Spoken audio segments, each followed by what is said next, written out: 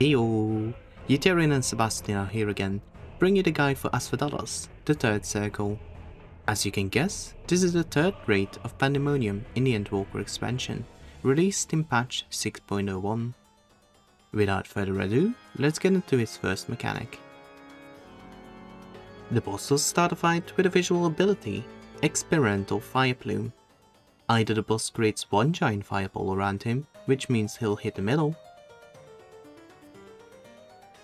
or the boss shows 9 small fireballs spinning around him, meaning he'll create 2 AoEs spinning on the outer circle and then end with one hit in the middle.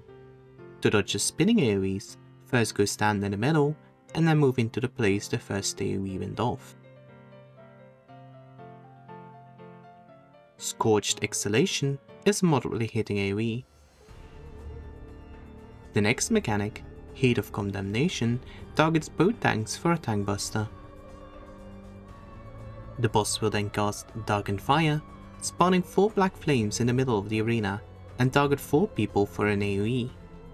Be sure to overlap your AoE with at least one fire to put the fire out.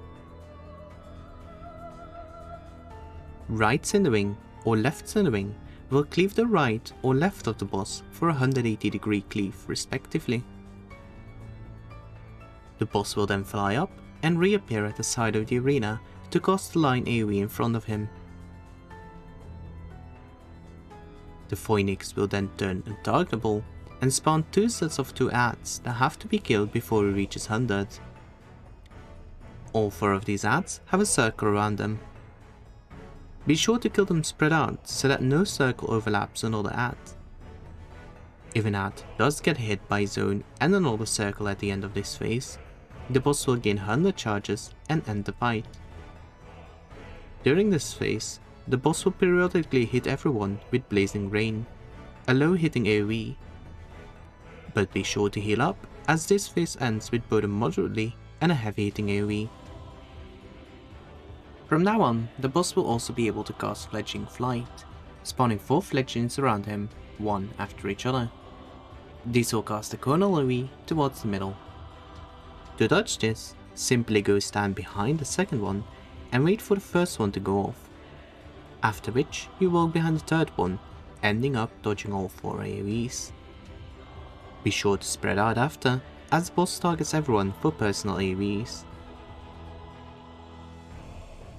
Devouring Brand will cast flames to creep up and split the arena in 4. Be sure to not stand in them or get hit by the AoE they do after. And that's where this guide ends. Thank you for watching, have a wonderful day, enjoy your Final Fantasy XIV experience, and until next time, bye!